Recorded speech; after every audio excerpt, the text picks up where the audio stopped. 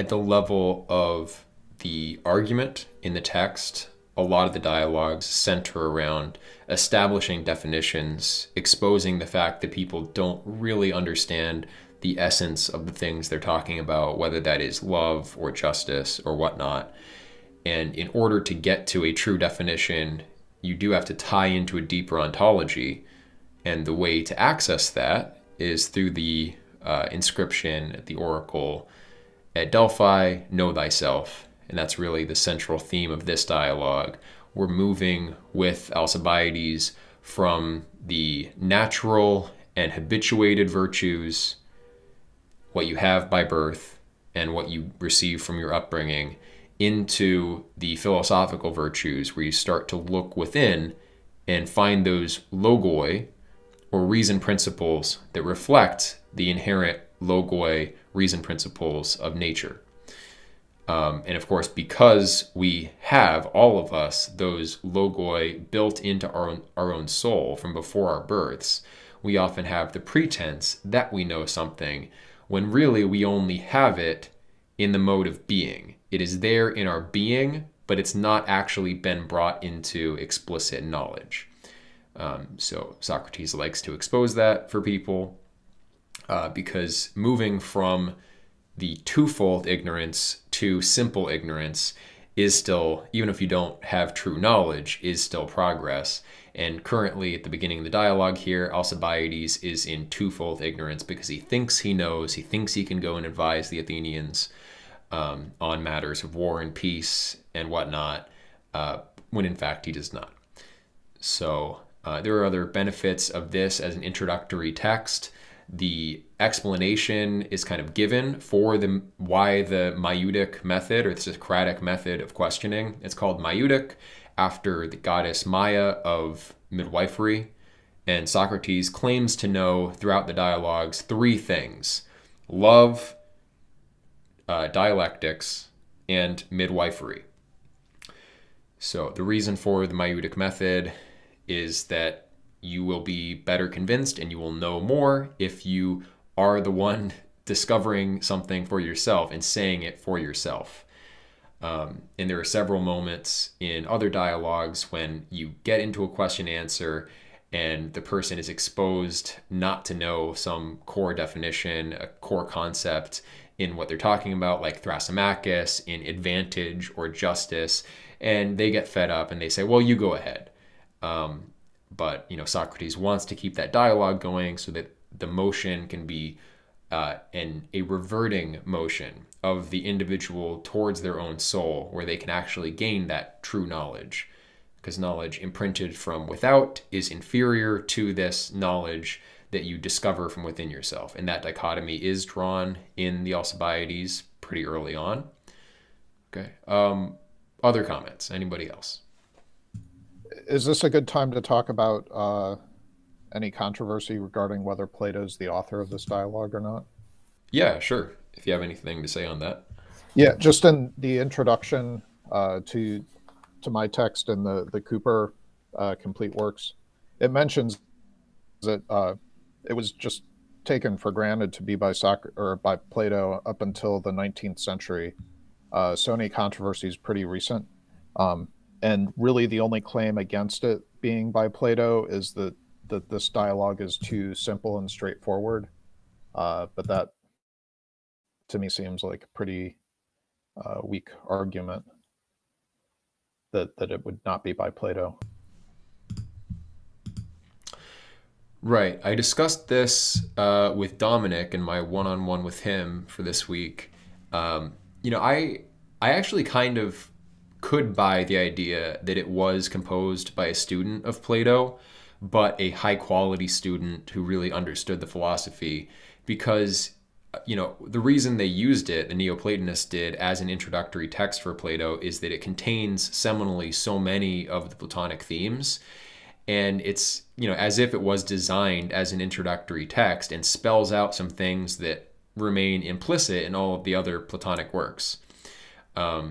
So, either this is something that Plato wrote towards the end of his career, people wanted an easier introduction to his system of thinking, and so he made the concession of writing this dialogue, or perhaps a student did write it. But in any case, I don't see anything in it that contradicts Platonic doctrine.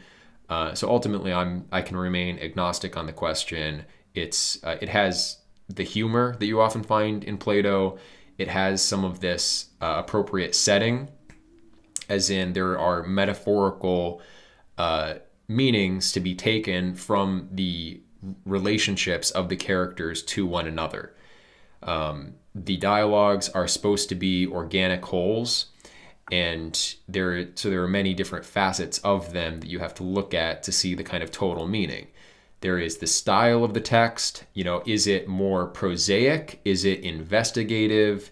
There are times when Socrates even slips into kind of dogmatic pronouncing of things that he takes on the authority of, say, the Egyptian priests, the story of Atlantis that he says he really believes, stories that he doesn't give the source on, but then he just kind of teaches in a more didactic vein. There's also mythic sections where Socrates draws a myth to illustrate a point.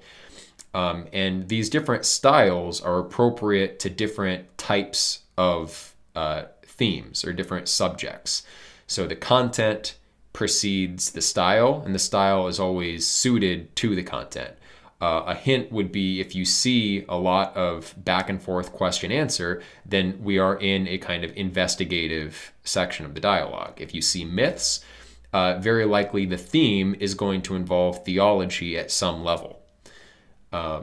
So here, this is in one sense kind of a romantic dialogue. The relationship between the characters is similar to the kind of introductory texts from the Phaedrus, these odes to the lover or to the non-lover and the advantages of them. So there's something of that character, which is more like the rhetorical side of it. And there are a lot of points of rhetoric to be taken from Socrates. Although he criticizes rhetoricians and sophists, he is kind of the master rhetorician and sophist himself in many cases.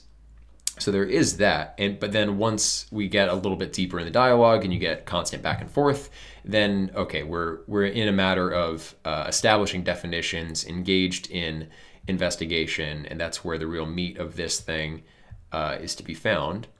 And then at the metaphorical level, you have to look at the matter of the dialogue, or the individual characters and their relationships to one another. One kind of metaphorical lens to interpret this through is given by Proclus. The relationship of Socrates to Alcibiades mirrors the relationship of Socrates to his own daimon. Right? So the daimon is an important concept in Platonism. Socrates mentions his daimon often, or his kind of presiding spirit. In Neoplatonism, the doctrine was elaborated that everyone has their presiding daimon, similar to the guardian angel. And spirits or daimons are one order of souls, superior to human souls. Heroes and daimons are different types of souls that are higher than human souls. They don't fail in their energies. Human souls sin. Heroes and daimons, at least complete heroes and daimons, don't sin. Within each order of souls, there is a ranking of superior to inferior. So there's a story, for example, of Plotinus where they engaged in some theurgy and summoned his presiding daimon, and it was as if it was a god itself. So he had a very powerful daimon ruling over him. Socrates, the character of his peculiar daimon, is that it only ever tells him what not to do. And he hears it in literal terms. So Socrates experienced vocal hallucinations that warned him not to do certain things. And this comes up in other dialogues where, he's about to, for example, in the, what is this one? The one where it's the two characters that are engaged in like sophisms, coming up with these ridiculous arguments. It was one of the funnier dialogues. Euthydemus. Yeah, that might have been it. Yeah, Euthydemus, where he's sitting in this section of the changing room of the gymnasium, and he's about to get up, but then his daimon tells him to stay there because these guys are about to come in, and he's about to have this little rhetorical exhibition with them that is pretty amusing for everybody. So he stays, right? That's the character of Socrates' daimon. It gives him the ability to be at the right place in the time at the right time. Alcibiades, by the way, is the character that comes in at the end of the symposium, the dialogue on love. It's a dinner party. Alcibiades comes in drunk at the end of the dinner, and says, like, once again, Socrates is here, like, laying in wait for me, always appearing wherever I am. And that is characteristic of the daimon itself, always ever vigilantly exercising its providential care for the spirit that it's responsible for. So Socrates is kind of taking up the role, or desiring to take up the role, of the guardian spirit for Alcibiades to some extent. And there are some more specific hints in the text at this, and the way in which Socrates makes his appearance to Alcibiades reflects this, because Alcibiades is just about to approach Socrates after all this time to ask, what exactly is it that you're after here? What do you think is going to happen? I've rejected all these other suitors who I thought unworthy, and here you are, not from a noble family, whatever. And this is kind of extrapolation. Alcibiades doesn't say this, but this is the likely thought process. And that is the way that divine attendance works, right? It is always attendant, it is always there and always looking, but we don't receive the energies of divine beings until we turn ourselves towards them. And so just as Alcibiades is beginning to think about approaching Socrates, now Socrates' inner daimon tells him, or doesn't, just refrains from stopping him, finally. And the explanation that Proclus gives for why Socrates' daimon always tells him to refrain and never tells him what to do is that Socrates, by nature, is very generous with his time and wants to help people and wants to get involved, and if anything, would err in excess in those regards. So his daimon kind of has to keep him reined back a little bit. Okay, so that's a little bit on the daimon. So daimons are not gods. Love in the Symposium is called a great spirit, so one of the chief daimons. But then alternatively, love is taken in a higher sense, the kind of heavenly Aphrodite and the earthly Aphrodite. There are two different birth stories, origin stories for that goddess. And so similarly in the Symposium, there are two different sides of love. But in any case, at some point, love is compared to a spirit. The daimons are spirits. Heroes, interpreted not in the sense of like Greek heroes like Odysseus and so forth, but the order of heroes may come up in the commentators if you read them. And that is an order, I think, superior to the daimons. And an order of angels, by the term angels, is added in later Neoplatonism as well. We're going to try to stick mostly to Plato's text, but I do encourage everybody, to the extent possible, try to look into the commentaries, because there's quite a lot there, and often more than meets the eye can be found. So any last comments before we wrap up the kind of survey section here, and then we'll dive into the text itself. Should we just go over briefly like who Alcibiades is? Yeah, that's a good idea. You should read Plutarch's biography of Alcibiades. That's the most complete record, and I think there are anecdotes about him to be found elsewhere. But I read Plutarch's biography, and he's definitely an interesting character. Does anybody know all of those details and would like to relate that and kind of explain who he was? And I haven't read the Plutarch yet, but I mean, if nobody else has anything, we could just briefly say that Alcibiades was an Athenian statesman, and he kind of switched sides a lot in the Peloponnesian War and went over to Sparta, and then went and served Persia for a little while, and then came back and was an Athenian general until they chased him out of Athens again. Right. And because of this, his several disgraces and dishonorable acts, people blamed Socrates for this. They also blamed Socrates for the behavior later in life of Critias, who was a member of the 30 Tyrants, or for Charmides. There's a dialogue named after Charmides, who also associated with Socrates earlier in life and then became associated with these tyrants. Alcibiades was a traitor, seemingly. But if you read Plutarch's biography, it does look like Alcibiades sort of ran into a lot of bad luck. And after all, the help that Socrates gave him did produce fruits later in life. Anyone who Alcibiades advised politically, any side, or anyone he served as a general, was benefited immensely by his service. So when he was on the Athenian side, the Athenians would tend to win. When he was on the Spartan side, the Spartans would tend to win. When he served the Persians had success.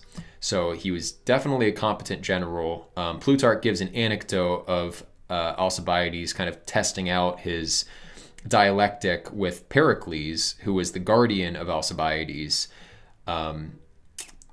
And yet, according to that anecdote, Alcibiades really internalized dialectical methods and probably knew more about just logical thinking, rational thinking as a result than other statesmen at that time. You know, Pericles is taken to be a great statesman by Socrates partly because of his association with Anaxagoras, the pre-Socratic philosopher who first kind of introduced mind as a fundamental principle. But in any case, Alcibiades was under the guardianship of Pericles because his father, Cleinias, had died heroically in battle serving the Athenians. So let's just, if there's nothing else, go into the dialogue. Okay, so I'm using Benjamin Jowett's translation here. It's probably not always going to be the most technically correct or using the best terms to capture certain subtle ideas. Like, for example, in Olympiodorus and Proclus, particular words are, a lot is made of particular terms, like daring when it comes to, it's hard to play the suitor for someone who rejects suitors, but anyway, I must dare. And that word dare, as translated in my commentary from Olympiodorus, he associates with this Pythagorean doctrine about the dyad.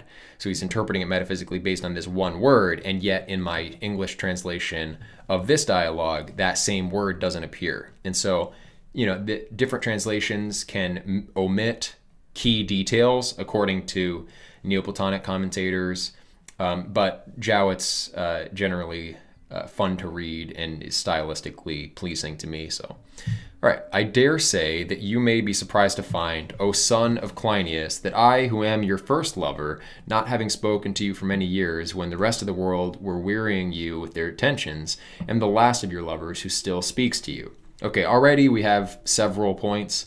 One, why don't we think about why does he call him O son of Cleinias? Why that mode of address? There are three main reasons. He wants to highlight Cleinias especially?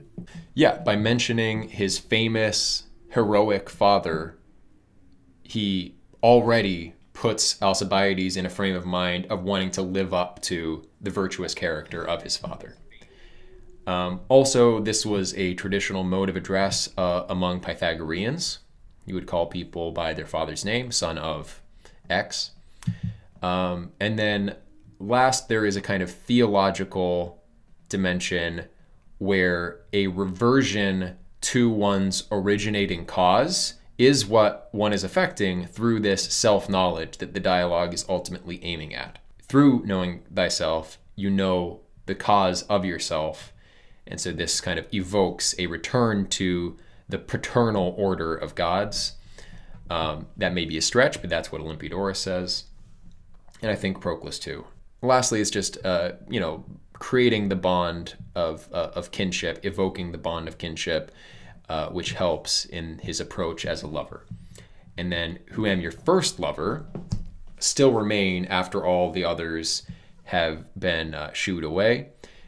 And that reflects the idea in Proclus, but I think this can be seen in the dialogues itself, including this one here, that the higher beings extend their influence to lower beings first before other beings, and then remain longer. This is clear when it comes to the forms that we participate of in terms of which one is a higher level or higher order form. For example, the form animal is higher than the form of man, because every form of man, every man is already participating of the form of animal. So that higher level, the world, the one living being is the animal, whereas the form of man is within that one living being, lower level being. So we receive the energies of higher beings first. So Socrates is the first lover of Alcibiades, and he remains longer. So even after someone, for example, loses their humanity, their rational faculty, they still have their animal nature, their vital nature, and so forth with all the orders of being. So the higher orders extend their influence further, attend prior to others, and remain longer. Well, I thought about Proclus' commentary about the 7 causes. And he treats Socrates as the instrument of the divine in this instance of the conversation with Alcibiades. So yes, I believe it's 6 types of causes, not 7, unless I'm getting that wrong, Tomer. It's the 4 Aristotelian causes plus paradigmatic cause and instrumental cause for the 6 forms of causation recognized by Neoplatonists. The 4 Aristotelian would be formal, which is not, like the influence of the forms. So, for example, we are caused in some sense by the form of man, but Aristotle's formal cause has more to do with the immanent form of our being here. Form and matter being the composite that constitutes the individual. But in any case, you have formal cause, final cause, which is teleology, the purpose of actions. So why do I drink water? Because I desire to drink water. There's a teleological cause. It would be hard to explain that simply in terms of efficient cause. And then there's efficient cause, which is like A bumps into B, B moves as a result. That, the things that directly set in motion other things. And then there is material cause, or that of which something is made. So a whole is dependent on its parts, is in some sense caused by its parts. And now the paradigmatic cause is closer to that influence of the transcendent form itself. And this can be, the example can be drawn between a material paradigm and an image that's made in its likeness. So a model, for sculpture is the paradigmatic cause of the eventual sculpture that's produced. It's the image or the archetype that the image then is molded after. Okay, and then instrumental cause is the instrument that is used by one thing to affect its goals. So Socrates is filling that role of the instrumental cause of the gods, right? He says, I'm being moved to talk to you because this god has allowed it. And then as he begins the discussion, I don't know if you guys caught this, but he says, suppose that at this moment some god came to you and said. So already, pretty early on, we have an evocation of the divine and putting the words of the initial, this is the beginning of the argument itself, or something like that. Anyway, Yeah, that's so he evokes the idea of the god because he is serving primarily as an instrument of the gods. All right. So the cause of my silence has been that I was hindered by a power more than human, of which I will someday explain to you the nature. Right. Hindered by a power more than human. He's talking about his daimon here.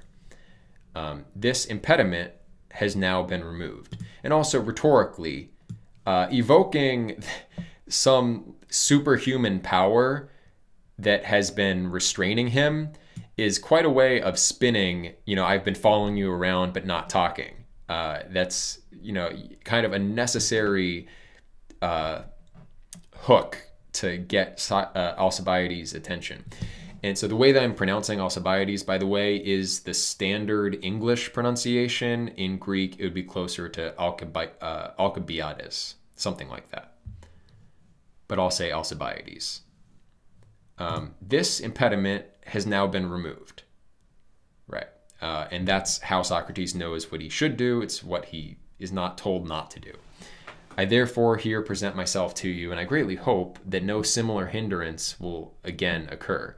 In the other translation, I think it said expect, basically, and that's judging from the character of Alcibiades and also judging from the fact that the divine doesn't do anything by accident. So it wouldn't the divine is not capricious. It's slow to begin its effects here where it's noticeable. So I said before, higher causes exert their effects first, and that is true.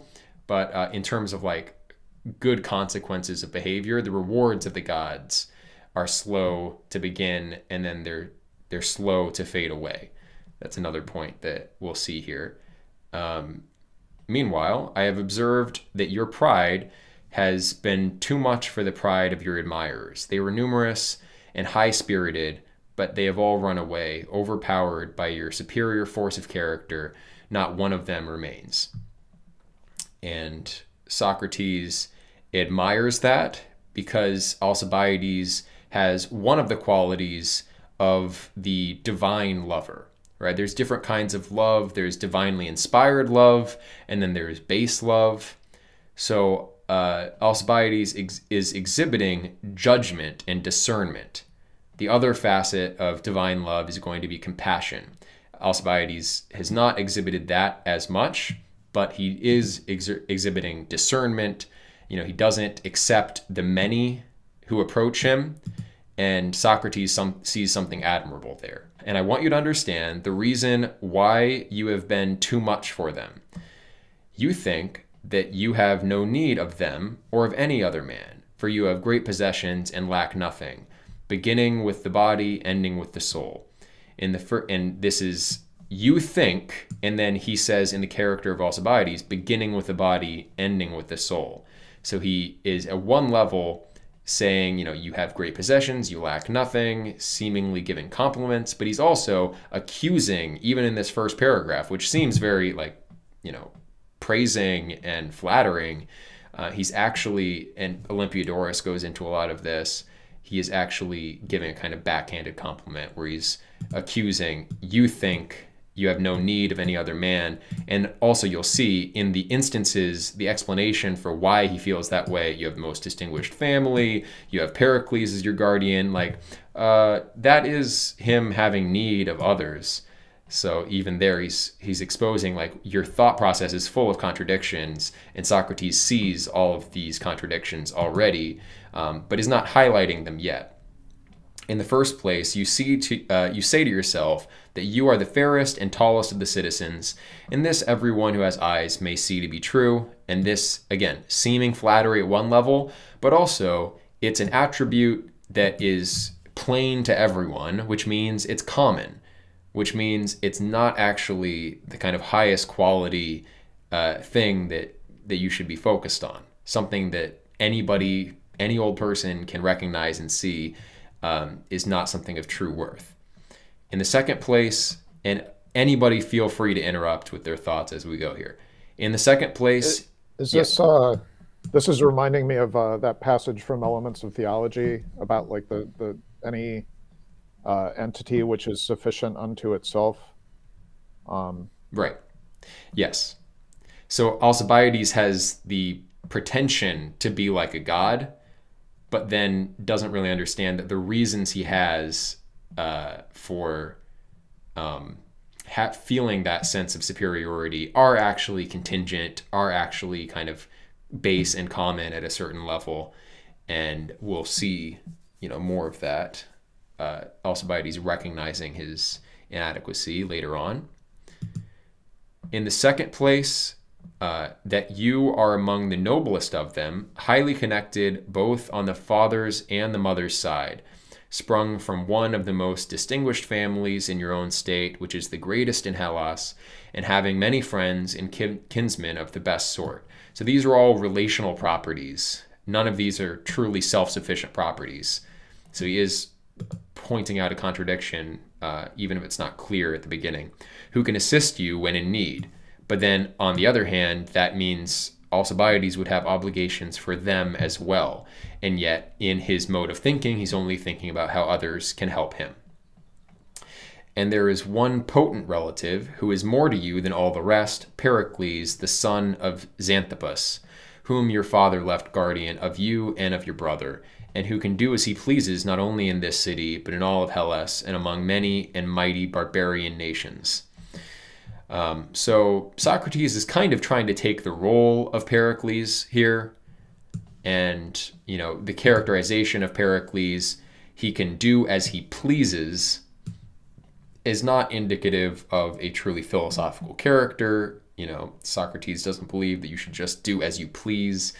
He's not saying Pericles knows what is right to do. He just says he has the ability to do what is great, right? Alcibiades is a person driven by the spirit. He's a highly spirited person. For those who weren't part of the last discussion group, the tripartite soul goes from logos, reason, to thumos, spirited emotion, courage, to epithumia, or appetite. Appetite being more manifold, pulling in different directions. Thumos being more unified, fighting against appetite, ideally in the service of logos, reason, which is more unitive, which unites the character, finds that one singular truth at the end of the day. And so people ruled by thumos, ruled by spirited emotion, are exceptional people. They are high quality people. In the different characters that Plato lays out in the Republic, according to the different types of states, the timocratic or spirited man is second in that hierarchy. So first is the aristocratic man, kind of ruled by philosopher king society, and the aristocratic constitution is where the individual soul is regulated by its highest principle, logos. And then beneath that is the timocratic state and the timocratic man, who is ruled by spirited emotion, who wants fame, who wants, power, who wants to exert himself. So he characterizes Pericles in accordance with this. He can do as he pleases in all of Hellas and among many and mighty barbarian nations. Moreover, you are rich, but I must say that you value yourself least of all upon your possessions. So this is a virtue. He is untouched. He's not even close to being the oligarchic man, which is the third kind of state and the third rank of temperament or constitution of the soul.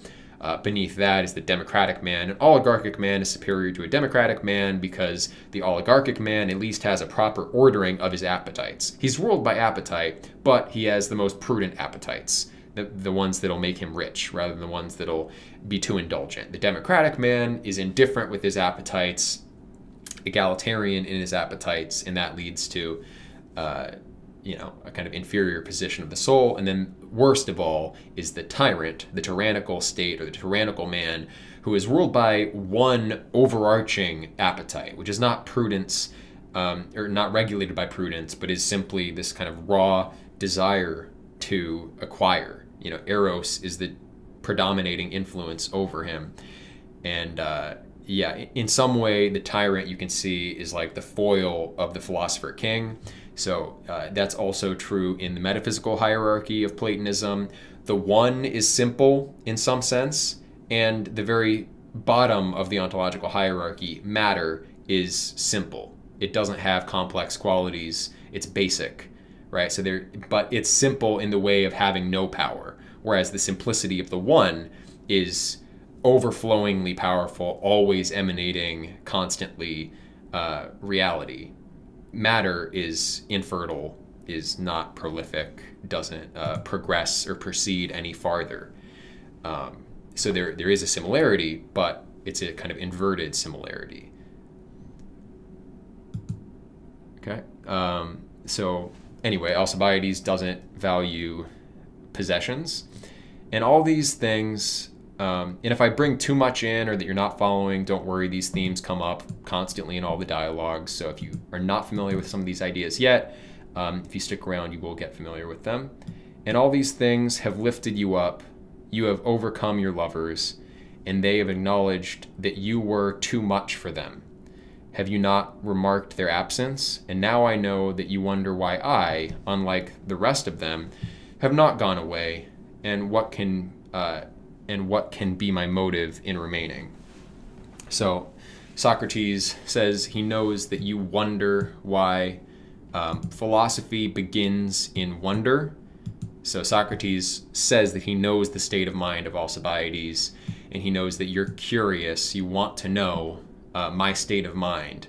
Socrates having a superior state of mind, Alcibiades wanting to know that state is a desire for return, reversion, moving towards the paternal causal principles of reality. Closer to Socrates is the mediating force. The daimons, or the presiding spirits, are meant to mediate between us and higher beings, to guide us back to those higher beings.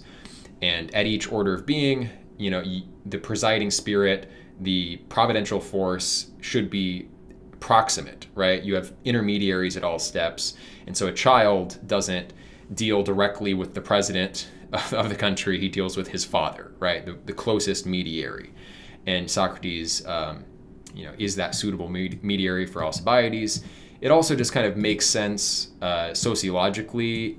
If Socrates is patriotic for Athens, which you can see that he is in the Crito, he values his children having Athenian citizenship more than he does having them having him around in exile.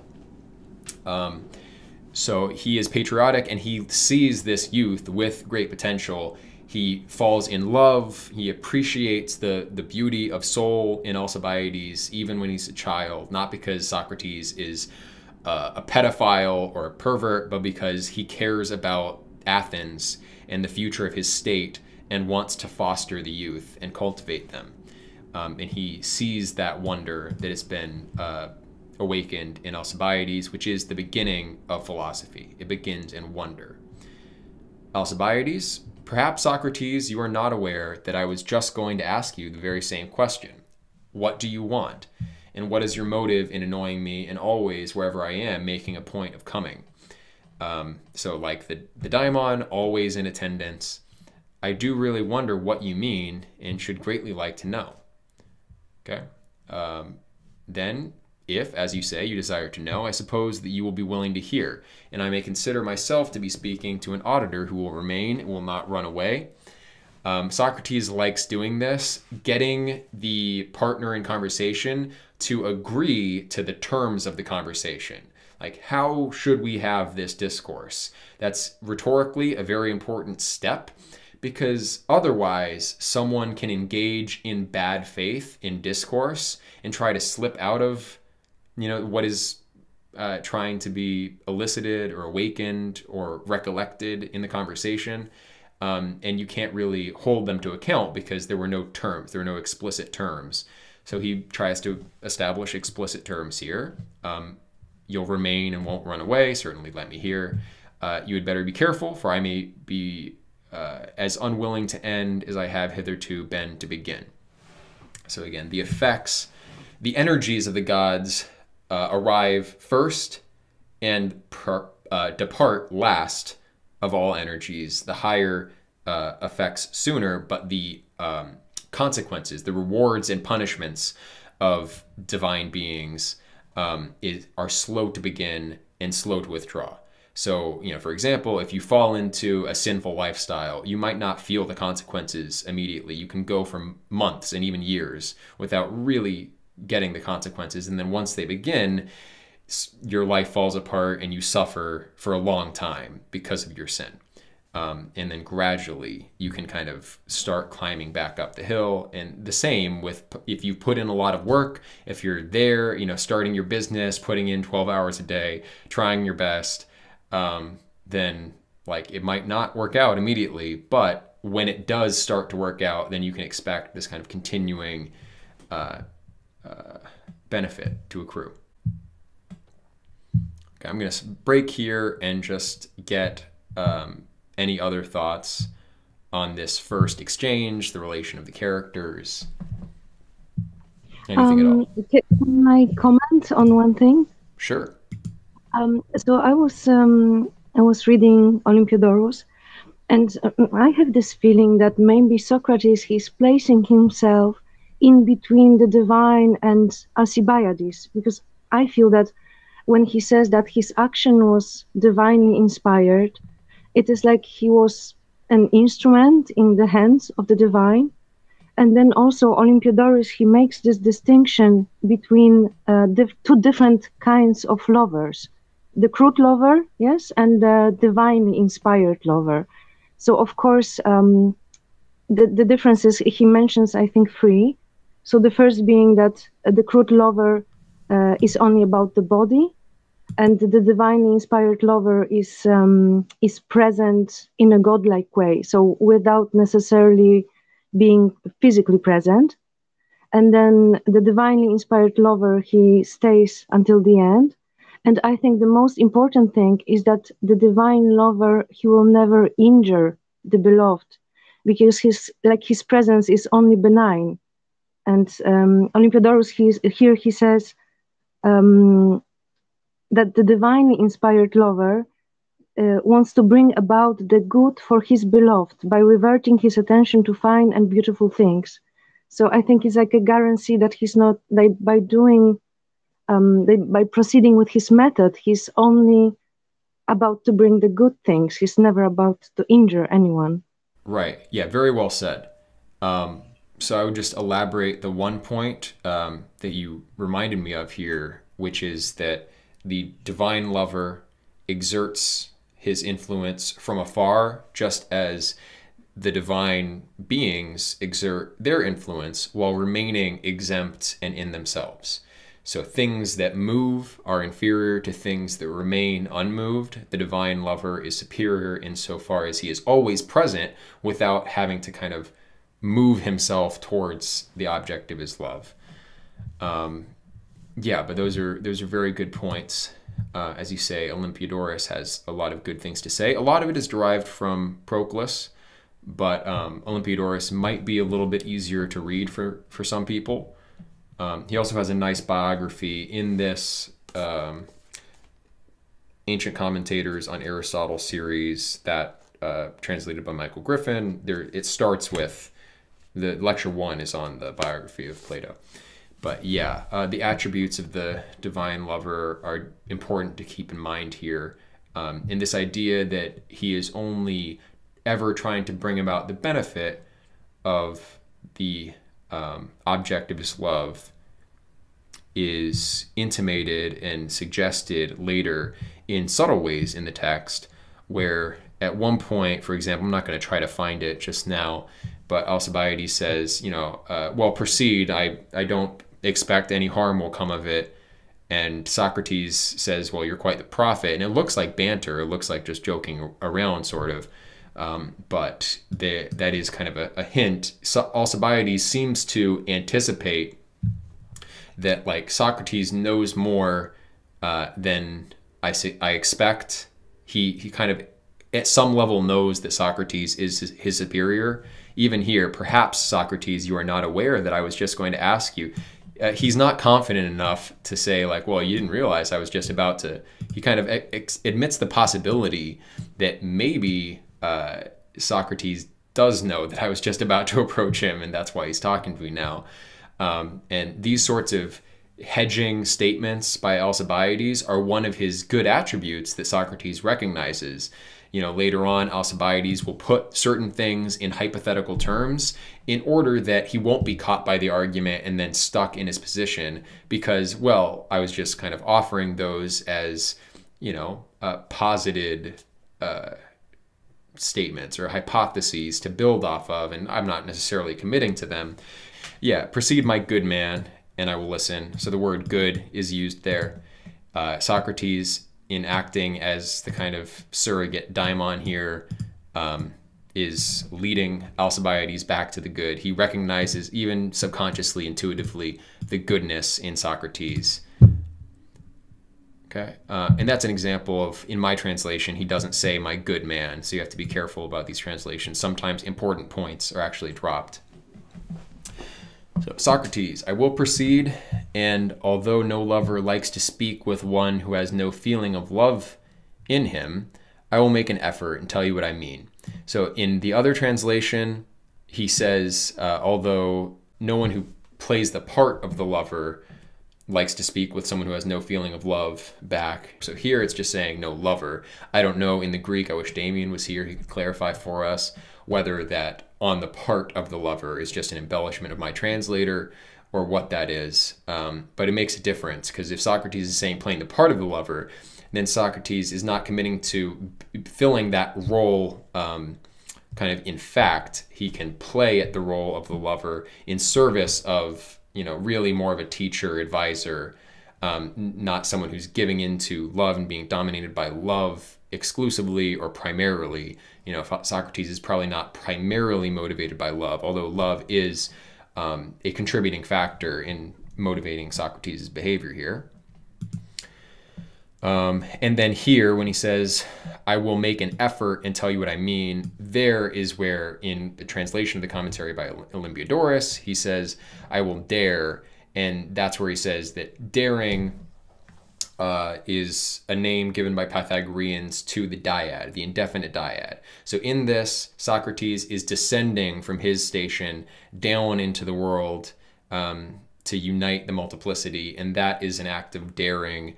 And the dyad was itself, I suppose, according to this commentary, called daring. So just a point that gets lost there. The Hutchinson translation in the Cooper, he says, I must summon up my courage and say what's on my mind. So that seems like a similar meaning. Okay. My love, Alcibiades, which I hardly like to confess, would long ago have passed away, as I flatter myself, if I saw you loving your good things or thinking that you ought to pass life in the enjoyment of them. So if I thought that you were content with all of these advantages that you see in yourself, I would have abandoned you, because that's, he's saying the things that you think are good about you are not sufficient for me. What I see in you is the potential for more. But I shall reveal other thoughts of yours which you keep to yourself, whereby you will know. Okay, so rhetorically here he's kind of playing the prophet, and then shortly after invokes the name of a deity, whereby you will know that I have always had my eye on you. So you'll know that I've been providentially attending you. You'll recognize me as the kind of proper guardian over you. Suppose that at this moment some god came to you and said, so reasons offered, why does he invoke the name of the god? A, he likes being theatrical, and that was common. The deus ex machina was a common device in Greek tragedy. And also, the gods see everything that we do. And so when he says, if a god came to you and said, he encourages Alcibiades to be careful what you say in response to this, or what you think even in response to this, because the gods know your inmost thoughts, just as, I do here, because Socrates is kind of filling the role of the divine for Alcibiades.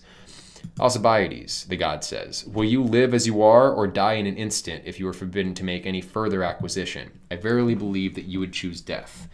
And I will tell you the hope, which also means he believes that Alcibiades sees the body as an inhibition to his ultimate aim or his ultimate good.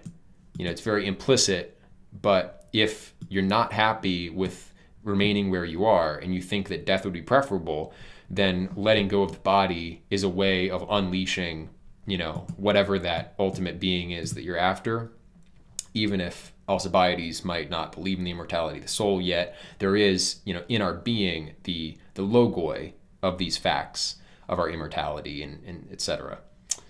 And I will tell you the hope in which you are at present living.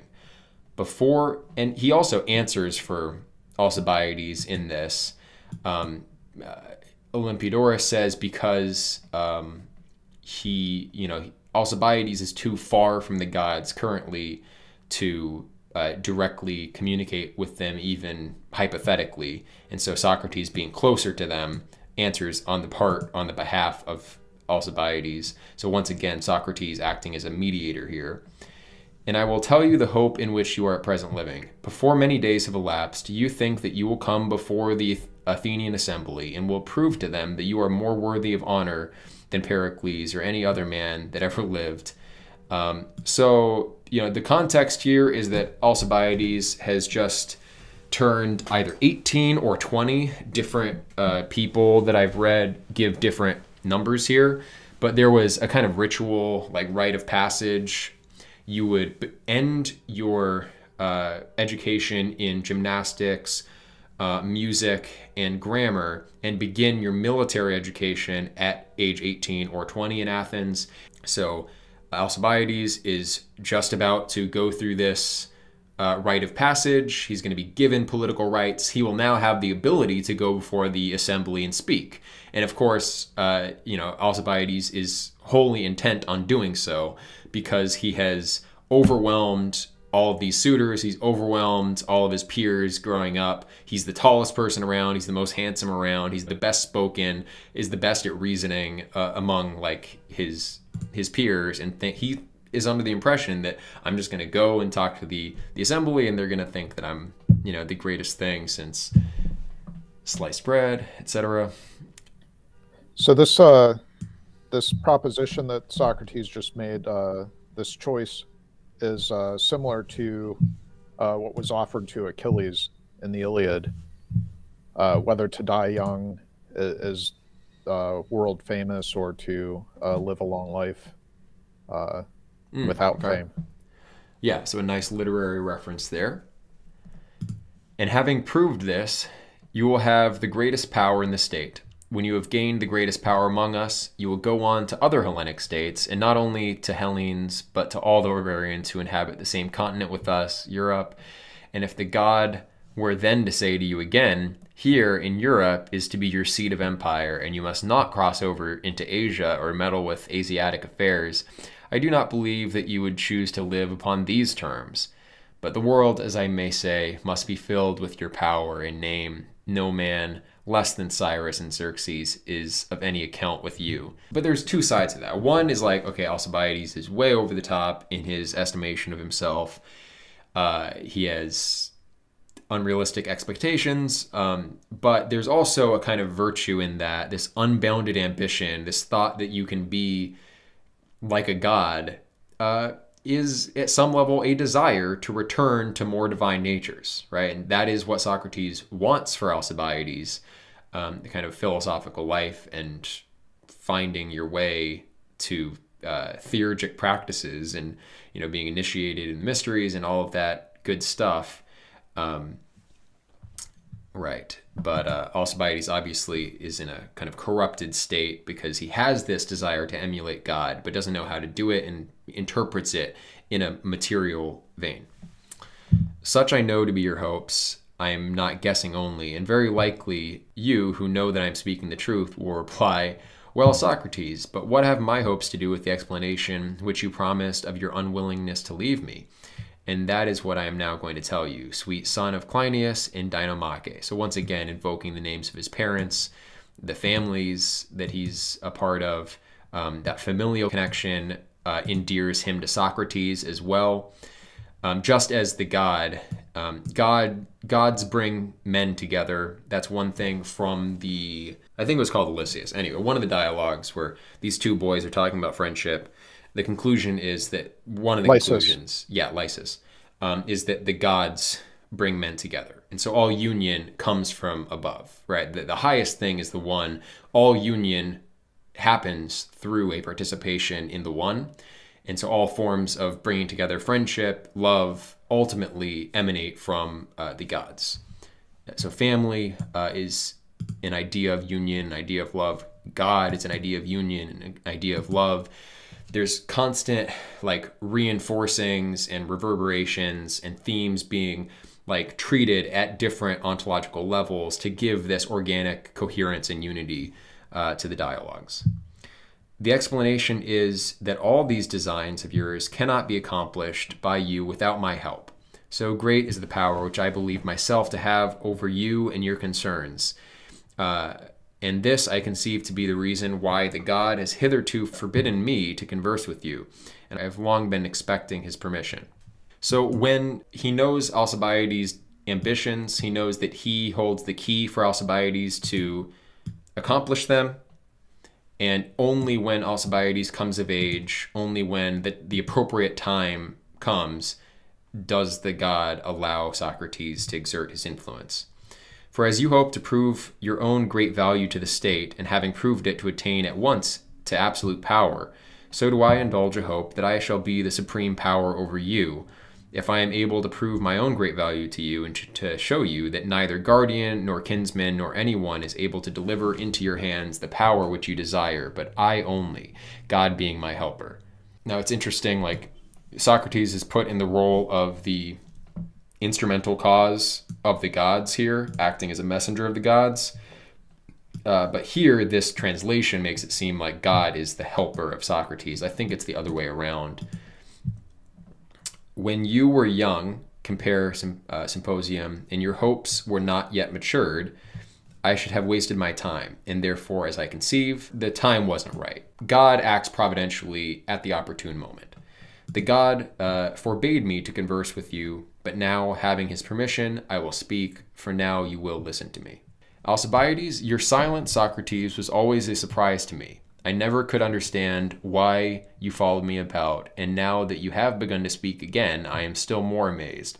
Whether I think all this or not is a matter about which you seem to have already made up your mind, and therefore my denial will have no effect on you. But granting, if I must, that you have perfectly divined my purposes, why is your assistance necessary to the attainment of them? Can you tell me why? All right, so he obviously wants to know that these are the kind of positive philosophical qualities that Alcibiades possesses by nature. That's why he is deserving of love. He is like an admirable character in a lot of ways, even if flawed. Also, I mean, it's just kind of amusing, like, yeah, maybe you're right. If you were right, how would that work? It's kind of a funny position to be in. You want to know whether I can make a long speech, such as you are in the habit of hearing, but that is not my way. I think, however, that I can prove to you the truth of what I'm saying if you will grant me one little favor. So asking the least moving, and this is scientific knowledge in general as conceived in Plato, right? Moving from the simplest hypotheses, asking for the least concession, and then building the whole complex argument out of that, from the one to the many. Alcibiades, yes, if the favor which you mean is not a troublesome one, will you be troubled at having questions to answer? Not at all. Then please to answer. Ask me. Have you not the intention which I attribute to you? So Socrates often doesn't want to engage with people who are giving him hypothetical answers because he sees that this offers them a way out. He wants them to be convinced by their own answers here. And later on, it's going to be argued that the answerer in a question-answer pair is the one who is actually making claims. Even if the questions are much longer, the answer is what is the positive statement here. A question is never a proposition, right? A proposition is a statement of fact, a claim about the world, and only the answerer can do that. So he wants the answer to be sincere. I will grant you anything you like in the hope of hearing what more you have to say. So here it's clear that Alcibiades is still not committing to telling what he really thinks. An attitude of a kind of timocratic, strategic man, aware that he might be getting himself into trouble at some level. You do, and that might explain some of Alcibiades' success in warfare. He's exhibited intuitions, intuiting Socrates' wisdom in a certain way, his goodness, even if like subconsciously, falling in line with this synchronicity where they both were ready to approach each other at the same opportune moment. Alcibiades is often just at the right, in Plutarch's biography of him, is often at just the right place at the right time, and things just work out for him that way, channeling kind of divine energies in that, rather than being this kind of calculating, rational, strategic general. There's something super rational in Alcibiades' conduct, and also in Plato's philosophy, right? Plato is not a rationalist. He does seem to be a mystic in many ways. He kind of completes the rationalist system and then goes beyond it.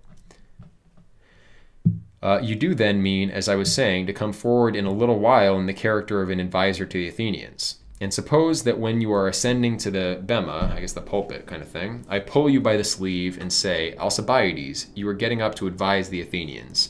How do you know the matter about which they are going to deliberate better than they? How would you answer? So here is where like the real meat and potatoes, the discussion, like Socrates' demonstration begins. So at this point then, like, why do you think this is the way Socrates really digs into it? Why is this our starting point? Why these questions? Why this little scene? Like, think rhetorically, think in terms of, what is in the argument, what is the point that he's beginning to drive at? So what's Socrates' motives here in beginning the questioning this way? So this is where he identifies the claim to knowledge that he doesn't really have.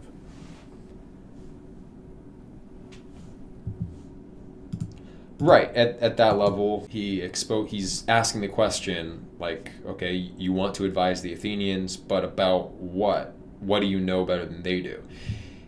Do you know the matter about which they are going to deliberate better than they? So he's asking, like, why are you advising the Athenians? And this is something that Alcibiades hasn't really thought through. He's operated so far on like his good looks and a smile, right? Kind of skated through life.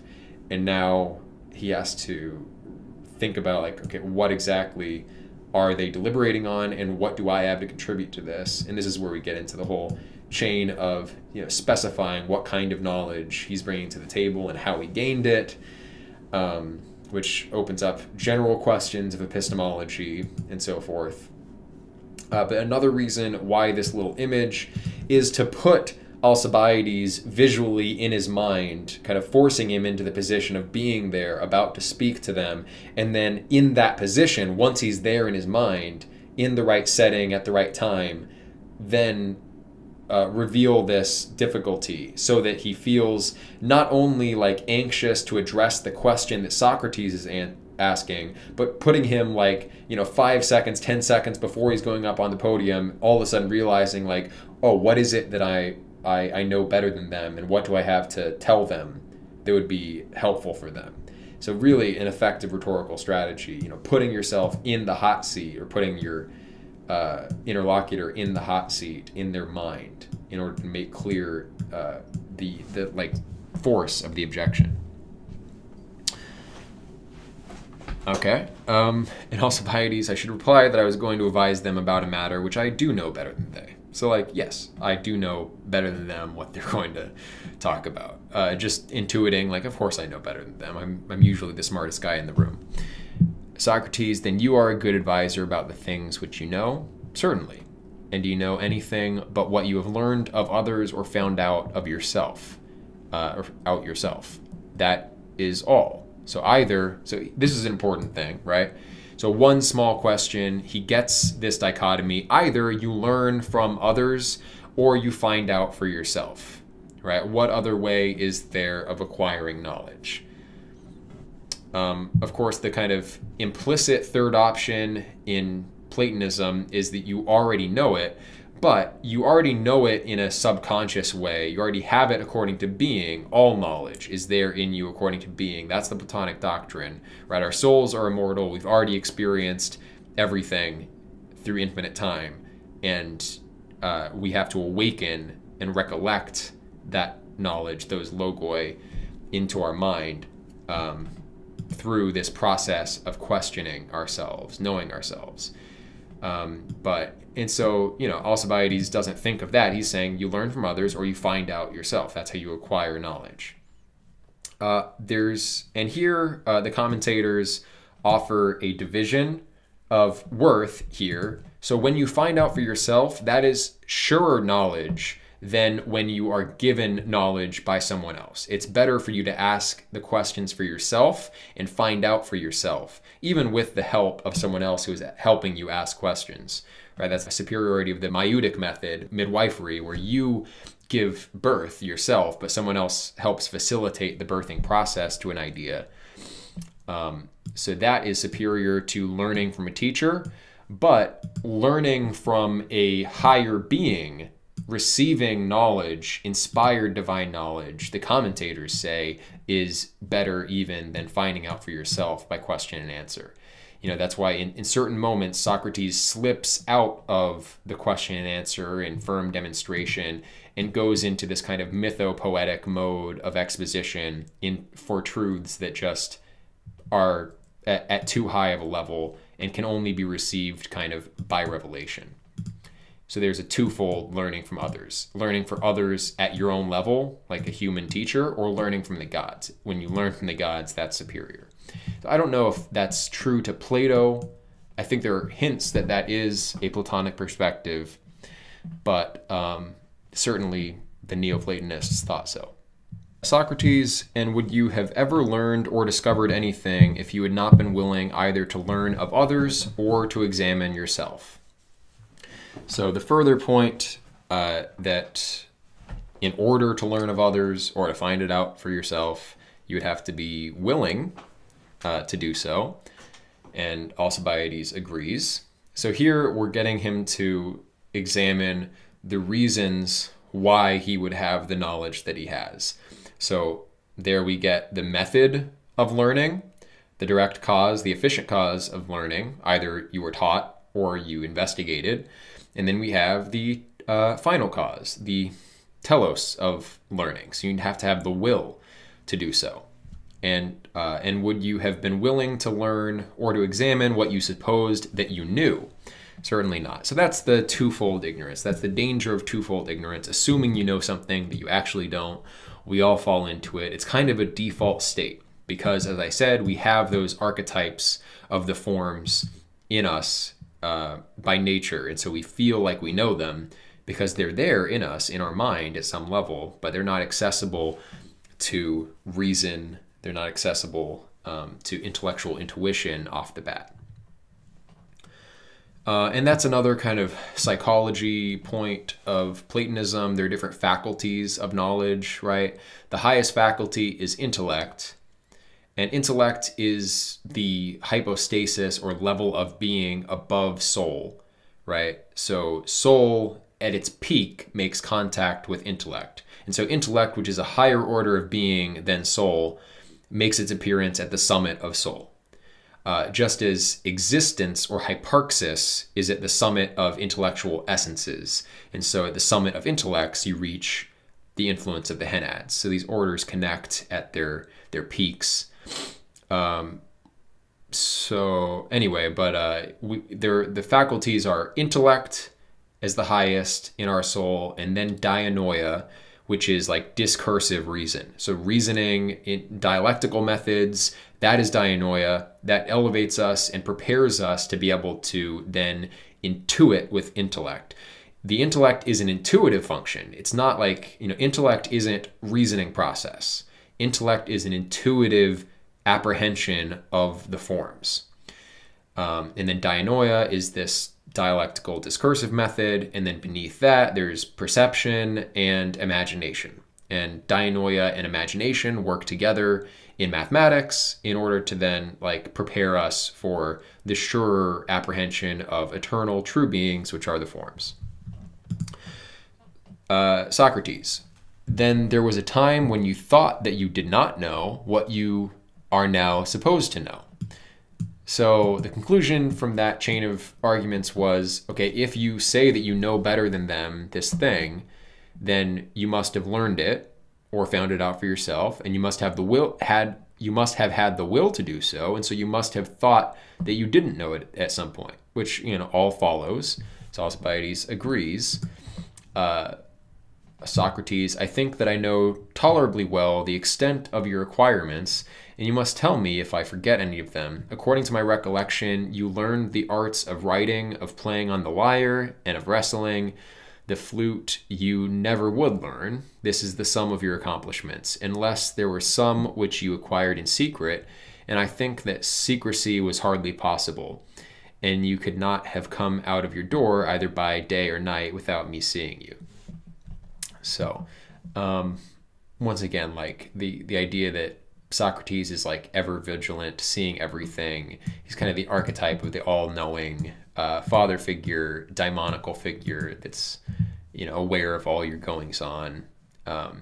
So why, this is actually a question that's been commented on extensively in different authors, why Alcibiades didn't want to learn the flute.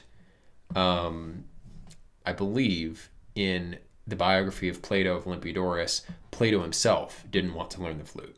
And the flute here is not like a modern Western flute. It's, I think, also called the aeolus or something like that, which was a two-piped reeded instrument. You can see reenactments of the flute instrument they're talking about, and it's quite the sound. If you ever listen to like oboe, English horn, bassoon, it's like that, but much more like hot, harsh, nasal, caustic, loud, brilliant sound. So it's, not aesthetically pleasing to my ears either. I can see why you wouldn't want to. Some people, though, say that Alcibiades didn't want to learn it because it would contort his face. But Proclus actually says that that is not the real reason. The real reason is that noble youths in general in Athens would not learn the flute because it's not appropriate for that phase of life and learning, right? Apollo is the god that we're kind of in the train of in acquiring learning through habitation.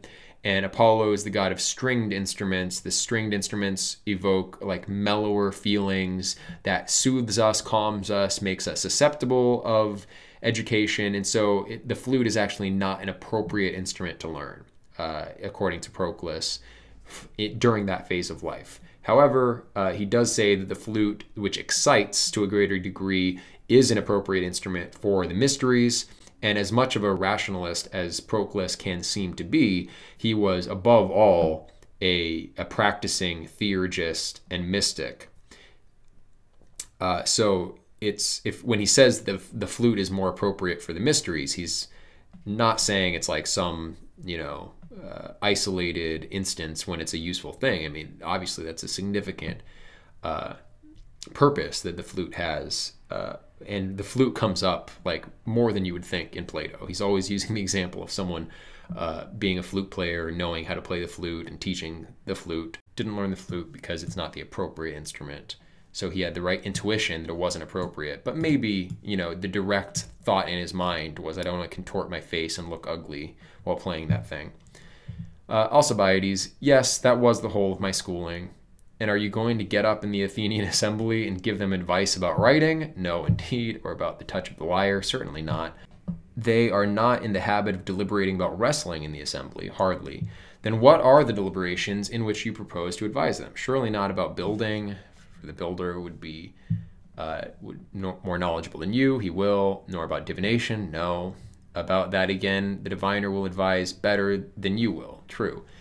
Whether he be little or great, good-looking or ill-looking, noble or ignoble makes no difference, right? So the point is, like, it doesn't matter how high quality you are, potentially, what do you know that you can impart to them to make you a good advisor? That's the criteria. So he's like making that clear to him, which is an important point to make. He inserts those sorts of things in the line of questioning as a statement, just to kind of drive the point home in subtle ways. You'll see that inserting a point in the middle of a chain of reasoning. That's an important point. Also, something to watch out for here, and I don't have a ready answer, but usually when there are several examples chosen in Plato, they're there for a reason. Like it's not an arbitrary choice of which examples here to use. The builder, the diviner.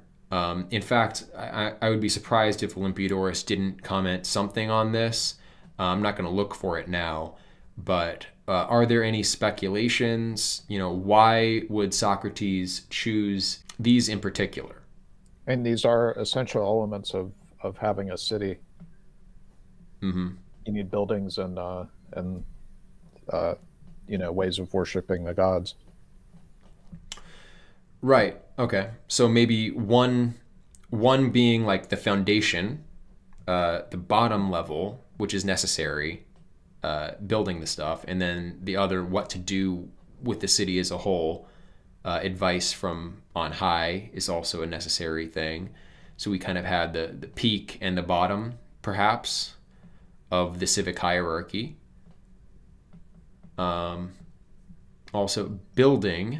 So obviously he mentions writing, the lyre playing, and wrestling, because those are the things that he learned, and he wants to spell those out just to drive home, like, okay, what is the subject that you know better than them? And then building, maybe something that's just conspicuous that everyone knows at some level, right? Like everyone can kind of appreciate architecture. Not everyone can appreciate, lyre making or like some like subtler craft, but something that's out there in the open is obvious. That also calls to mind, like Alcibiades has the pretense to be a statesman. And I think it's an easy job to have the pretense to. Like a lot of people have political aspirations or think that they know politics. They have like really strong political opinions because they, like in their minds, are pretending to the station of knowledge of the statesman.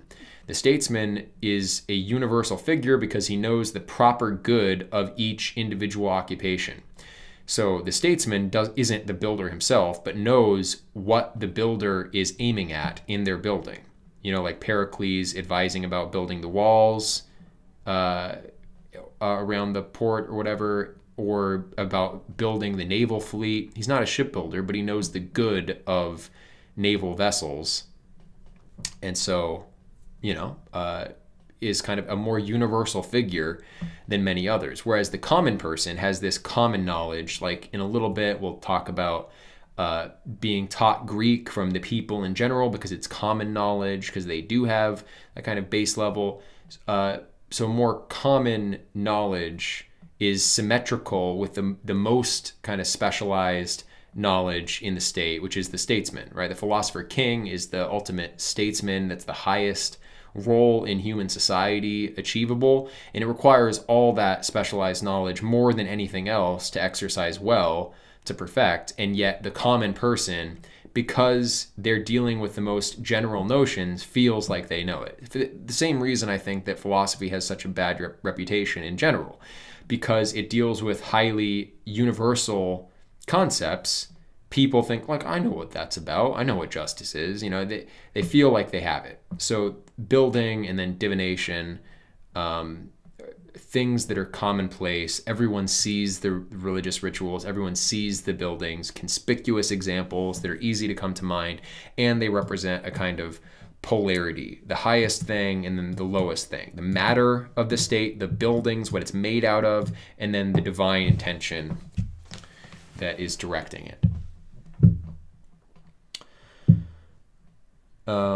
Socrates, about that again, the diviner will advise better than you will. True. Whether he be little, I already read that, certainly not. A man is a good advisor about anything, not because he has riches, but because he has knowledge, assuredly.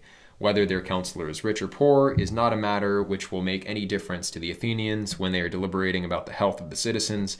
They only require that he should be a physician. Of course. Then what will be the subject of deliberation about which you will be justified in getting up and advising them? About their own concerns, Socrates. So here is an answer that reminds me of the answer in the Charmides when Socrates asks for a definition of temperance.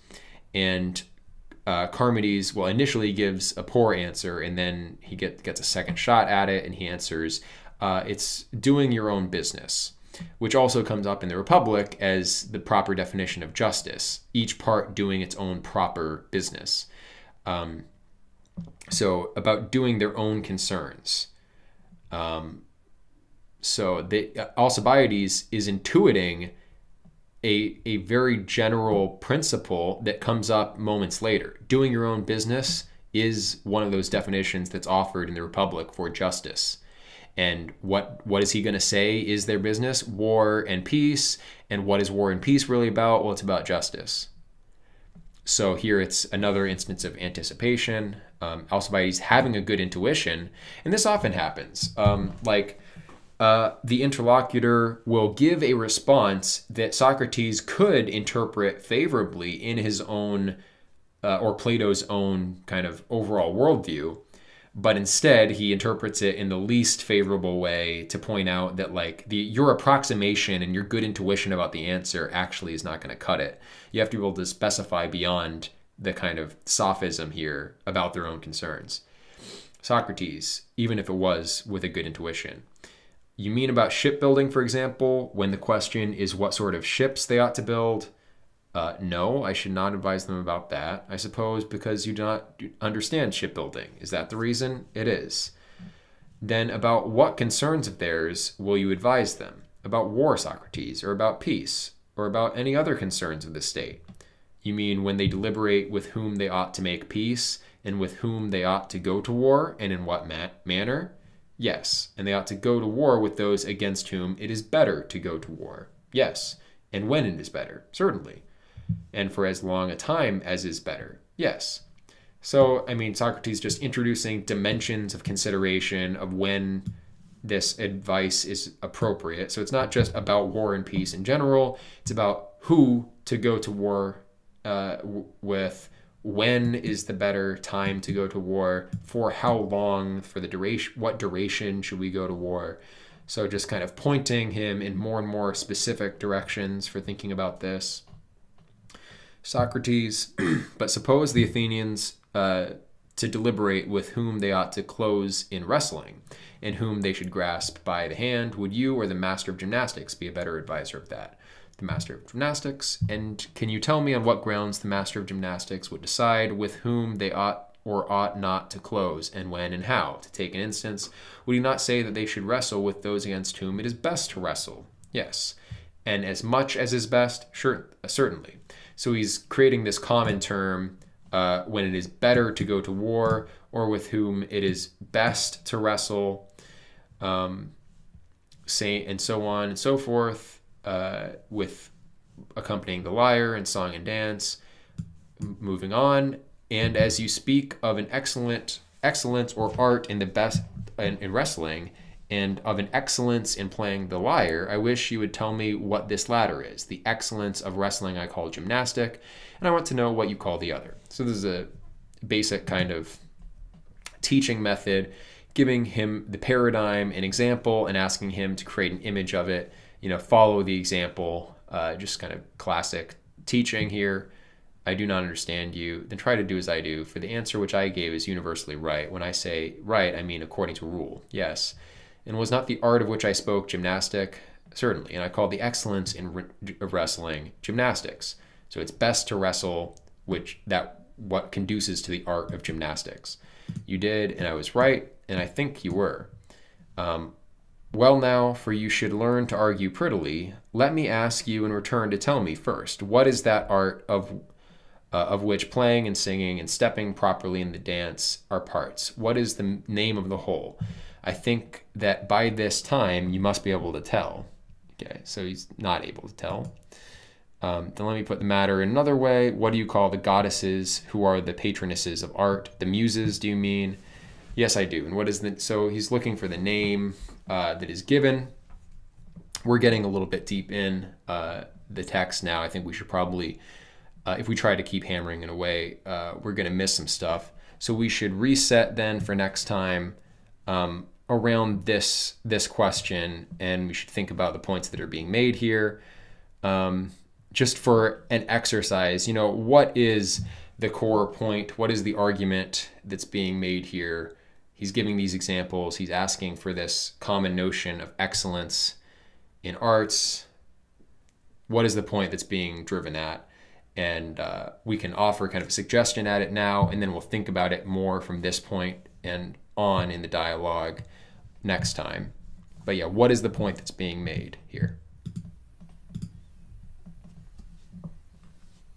So he's giving examples of things that Alcibiades has studied, wrestling and music, but here Alcibiades is kind of hung up on basic questions about them.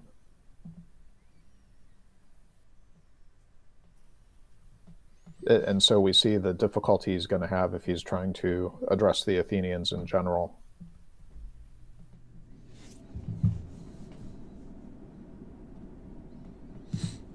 Yeah, but not just about the subjects in general, but about their proper excellence. It's kind of general feature belonging to all the arts. Right.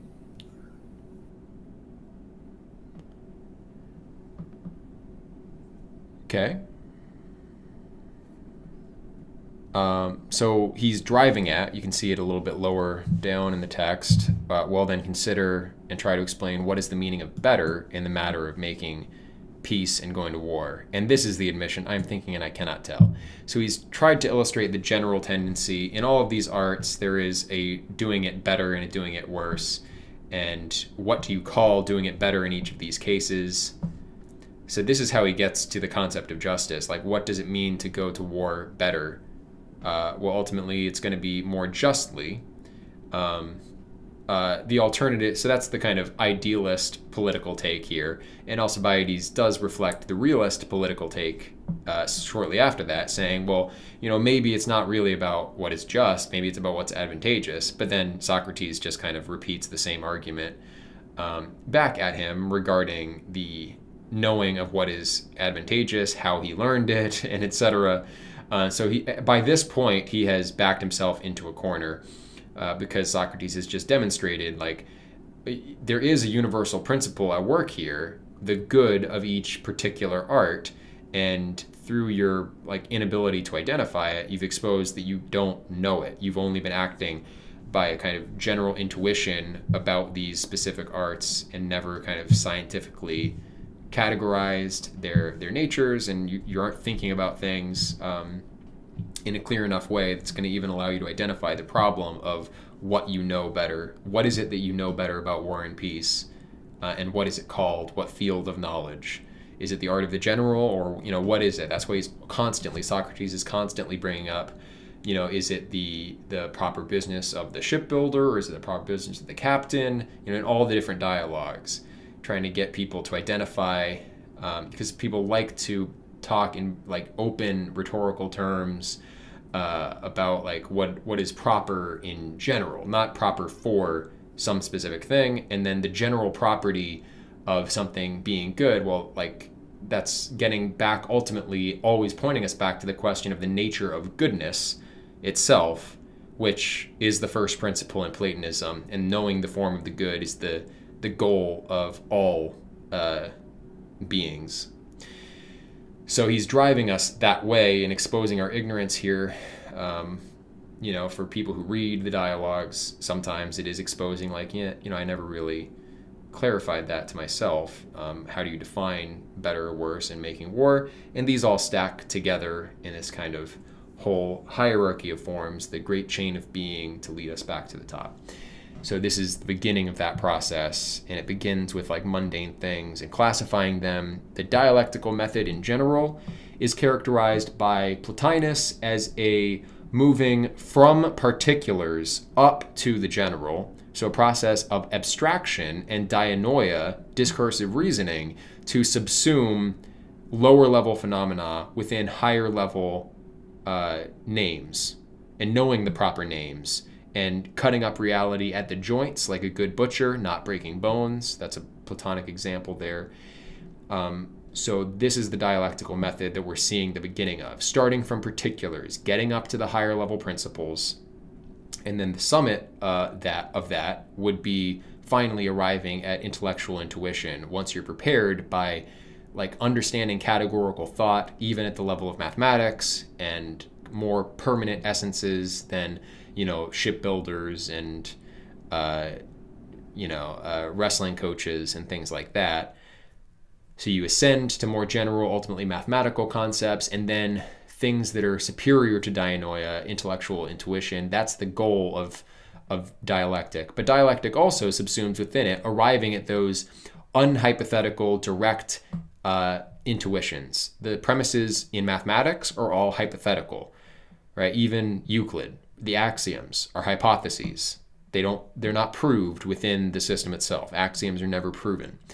The only thing that can demonstrate the proof of an axiom is superior to reason, superior to dianoia, and that is intellect. So you arrive at intellect through the dialectical method, and then from that position, then you return back down, giving unhypothetical, sure foundations for all of these specific areas that you addressed and classified on the way up. This is what we're seeing here is the dialectical method, and that's the goal. It's to not only improve your ability to argue, which Alcibiades clearly recognizes and wants. That's why he kind of slips that in. Well, now, for you should learn to argue prettily. Let me ask you in return to tell me. Yeah, so he slips that in. You know that you should learn to argue well. So not only that, it's also kind of getting to these forms and intuiting them and knowing them. So a lot of different degrees of knowledge here being considered. But I think that's enough for today. And if there's nothing else, then it was good talking with you guys. And I hope you all have a good week.